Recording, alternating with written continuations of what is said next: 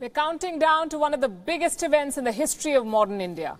In a matter of a few hours, the Indian Space Research Organisation, or ISRO, will attempt its biggest and most ambitious mission yet. They will try and land a rover on the far side of the moon. Only America, China and the USSR, the then USSR, now Russia, have accomplished something like this, but no one has attempted a mission on the south pole of the moon. So this is a first. The countdown began on the 22nd of July when Chandrayaan-2 launched from the Satish Dhawan Space Center in Sriharikota. This was around 2 months ago. It's now time for the finale. Later tonight, in the wee hours of September the 7th, ISRO will try to put Vikram, the lander, on the surface of the moon. And there are 3 modules of this Chandrayaan mission: the orbiter, the lander, that is Vikram, and a rover called Pragyan.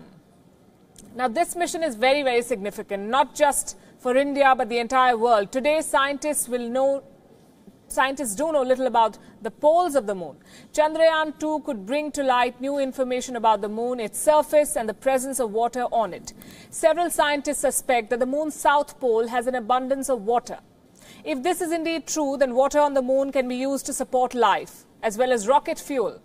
This could open new doors for space exploration. But beyond the prospects of exciting findings, this mission means a lot more for India.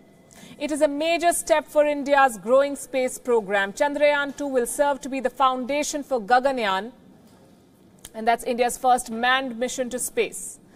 So what happens after the touchdown? Vikram, the lander, will deploy Pragyan, the rover. This is a small 6-wheeled rover that will travel on the surface of the moon.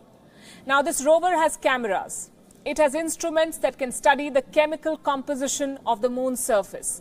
Both Vikram and Pragyan have a life of 2 weeks. And this is mainly due to the fact that the instruments on them can only handle the low temperatures on the moon for 14 odd days.